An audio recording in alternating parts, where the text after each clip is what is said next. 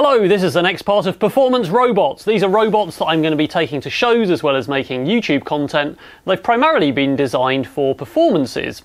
So they're controlled by DMX, which is a common lighting protocol for disco lights, and that means there's lots of third-party software out there. I'm using QLC Plus to control the show at the moment, and so far I'm able to script up music and motions and put together a robot show.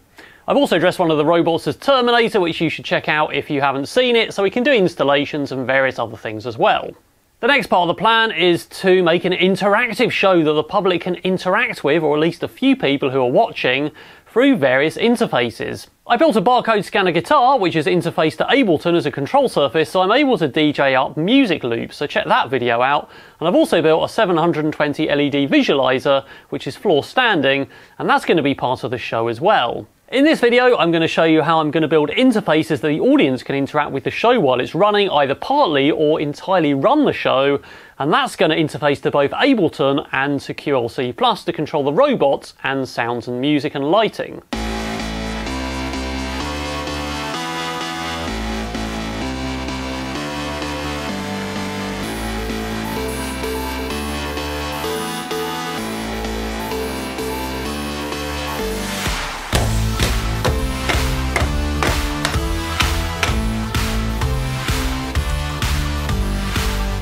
So I fitted encoders to each of those, which of course can rotate round and round and round and round and round and round and round, and you can never break the end stop like on a potentiometer. So that's going to be pretty good. The next stage we've got is the top that goes on, which is going to have a captive nut and a grub screw to grip the shaft. And then we're going to have coloured tops on. So I've got my knobs on, we've got red, green and blue, and of course these are pretty sturdy. They're mounted on these massive bearings, which are pretty tight actually, so you can't spin them round and round, and they should be practically indestructible. Right, I've mounted those up on a nice aluminium piece of 2020 rails with some nice Ninja Flex feet on, and I've also got some electronics in a box. Yep, it's a lovely box of wires, but basically we've got an Arduino MEGA with an Ethernet shield on, so I can send the data out through OSC over Ethernet. We've got a little power breakout board there, which is 5 volts and ground for each of the encoders, and the pins from the encoder for the A and B phase are wired to the interrupt pins on the MEGA, of which there are 6. So I've written some code which is using interrupt service routines on the 6 pins to read the 3 encoders. And those have interrupt service routines down the bottom, which I got from Arduino Playgrounds for the encoder examples, and there's 2 for each encoder for the A and B phases that work out which way it's turning when those interrupt pins are triggered. And so far we're just putting that data out to the serial terminal, so if I open a serial monitor, we should be able to see that we've got some zeros, and as I turn the knobs, each of those counts up and down as it should do. So now we just need to scale those values so they fit with DMX and MIDI control, and go and dump those out over OSC using the Ethernet shield. So the next piece of code writes those messages out over OSC, so I'm just using the OSC UDP send example that comes with the OSC library. So I've included all the libraries I need there, SPI and everything, and the Ethernet shield I need to make that Ethernet shield work. We've set up the IPs. This is the IP that's the IP of the Arduino with the Ethernet shield. Obviously it's on a private network, and these are the IP address and port that we're targeting. Now this is the first universe in QLC Plus, and this is the IP address of the computer running QLC Plus on the network. I've then scaled and constrained that data, so I've made sure that the data stays definitely within the range 0 to 1000 on the encoder, and then I've scaled that down to 0 to 255, which are valid DMX values. MIDI only runs 0 to 127, but we'll talk about that later. I've done that for the red and the green as well. Then I've made sure that we only send an OSC message if the data changes, so we bookmark it afterwards and check that it's not the same as last time, so we're not just sending lots and lots of messages of the same value. And this is the OSC send message code that came with the example. So it has a message header of blue, and we send the blue value. So I'm using QLC Plus 4.12.2, which is the latest version at the time of recording. In my input-output dialog here, I've got my OSC ticked as input, and of course that's the IP address of this machine on the local network for the first universe. The second universe would be another 1 on the end of there, and an OSC output with another 1 on the end of there. On my virtual console I've set up 3 faders, 1 for red, 1 for blue and 1 for green, and if we go and click on one of these we can see we've got some things here, and we can basically go and auto-detect the message coming in. Now I'm only sending data, of course, when I move that knob if it's different from the last value. So if we click on auto detect, nothing happens until I move the green knob. And then we should see it detects OSC and it detects the input channel, which is probably some hash of the title I've given it there. If we now click on play, we should find those knobs respond when I twiddle them. And of course QLC Plus is a piece of DMX software, so I've now linked up an RGB DMX lighting bar, and we can control the intensity of RGB with those knobs, which are just mapped straight to the faders that I implemented. And of course the robots are DMX controlled as well as controlling lighting, the audience will be able to control robotic motion. So imagine a 5-year-old using those 3 encoders to control multiple axes of the robot at once with one axis, another one on the other axis, and perhaps the head motions with the other axis, as well as affecting the RGB values for the LED visualizer, my LED DJ mask, and anything else that's on the stage at the same time. Now I am going to allow the audience to control sound as well using Ableton, but before I demo how that's going to work, I'm going to build at least another couple of interfaces. The next interface is a bunch of ultrasonic rangefinders which are currently attached to this piece of wood, but I've got some covers made for them so we can mount them on a nice piece of extrusion, and that's going to make kind of a Jedi hand controller that you can wave your hand in front of and we can get a position value. Right, that's all mounted up on a piece of 2020 extrusion with some nice rubber feet so it sits nicely on the desktop, and of course the Arduino with its Ethernet shield are mounted in this box, which has also got some rubber feet to stop it slipping.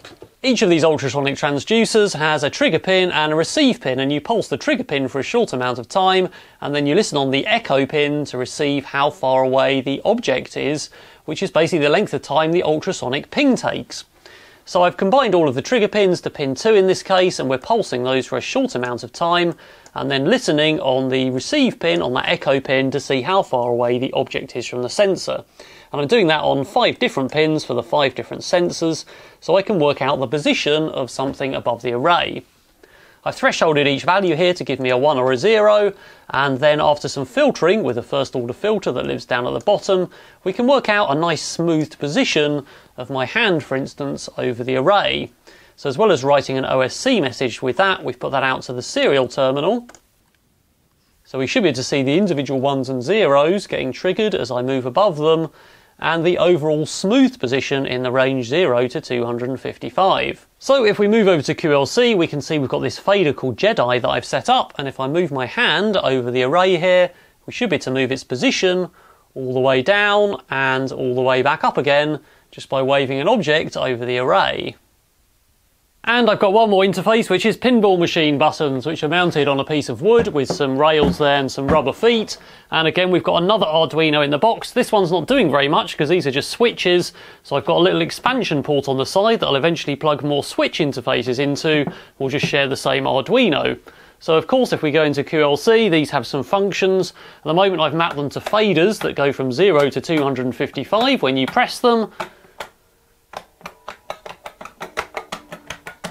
I could have used buttons on the virtual console of VLC, but I thought it's more useful to have an actual whole swing of a value here that actually does something. So all the buttons are set for 0 or 255 in code on the Arduino, and again that value is transmitted over with unique OSC messages. Those are all the interfaces I'm going to build in this video. On my expansion port for my buttons, I'm also going to add some floor pressure pads that kids can jump on at shows. And in the past, I discussed some other interfaces, including webcam face tracking using a piece of software called My Robot Lab, and that also communicates over OSC straight into QLC+. So now I'm going to talk about how we're going to link all these interfaces, as well as to the robotic DMX motions and lighting, to sound using Ableton Live. Now there are several versions of Ableton Live, and if you've used Ableton you'll know there's several pricing tiers. The most expensive one is over £500, and that one will actually natively talk to OSC using the Max programming language which comes with that version. And there's a connection pack that allow interfaces to Arduino, Lego Mindstorms, and various other things you can do with OSC that you can code yourself. And you can link to pretty much any aspect of a synth or design your own synths as well with Max.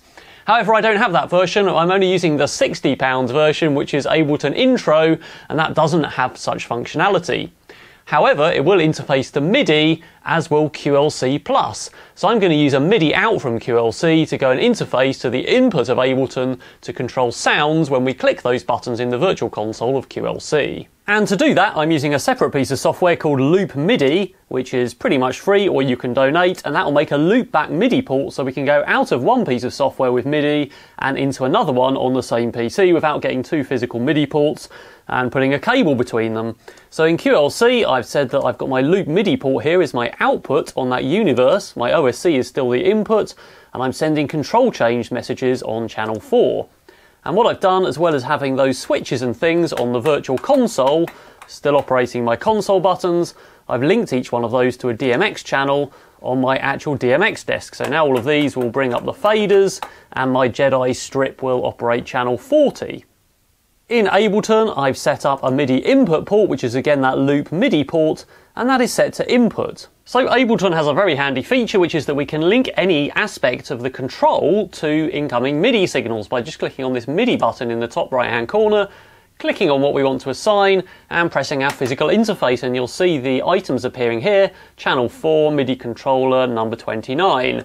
So there we go, let's do the next one and the next one, and of course it's getting that MIDI from QLC, which is still sat right down here. Operating that and sending those channels out on the MIDI channel. I'm also going to assign the cutoff frequency of my filter on the synth to my Jedi strip, which should pop up there, controller 39. And that now means if I press some buttons, we should be able to hear the synth there. And if I wave my hand over the strip, we should be able to see that knob turning down at the bottom as I'm doing so, and that's affecting the sound. And we can see the Jedi strip is still moving here as well.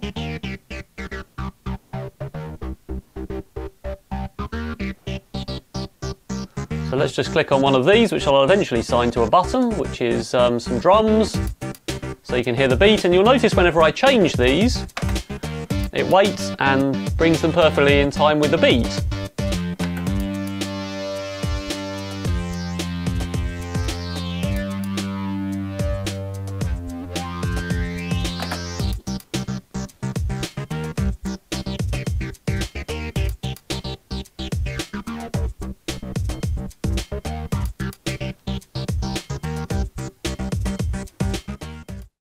That seems to be working pretty well, so now of course it's time to link the robot, the lights and lots of other things into the show and control them with those interfaces.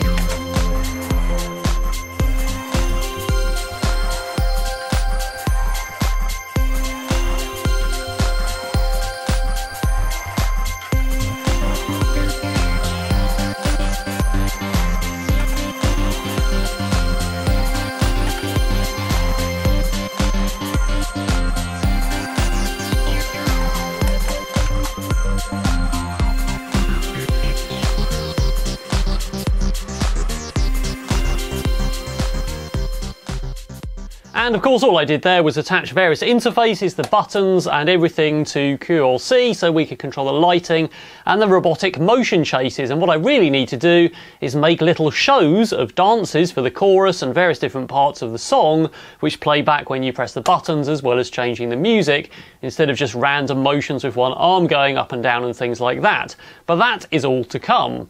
The next video is going to be setting up both robots with the LED fence and the barcode scanner guitar and the LED visualizer mask that I made. All of these interfaces, webcam face tracking and the floor pressure pads I'm going to plug into my little interface on here, and then we'll do a demo of the whole show, both with me DJing it using the barcode scanner guitar and other interfaces, and the audience controlling the whole thing. Just a quick ad for my Patreon. If you'd like to support me, have a look at patreon.com/XRobots and you can get access to some exclusive rewards, including a live stream with me, all my videos early, and sneak peeks and pictures of other projects. If you don't like Patreon, I also have YouTube channel membership, so just click on that join button below. I also have a t-shirt store selling various designs, not this one, but various other projects, and I'll have some Performance Robots t-shirts coming soon hopefully, so don't forget to check that out.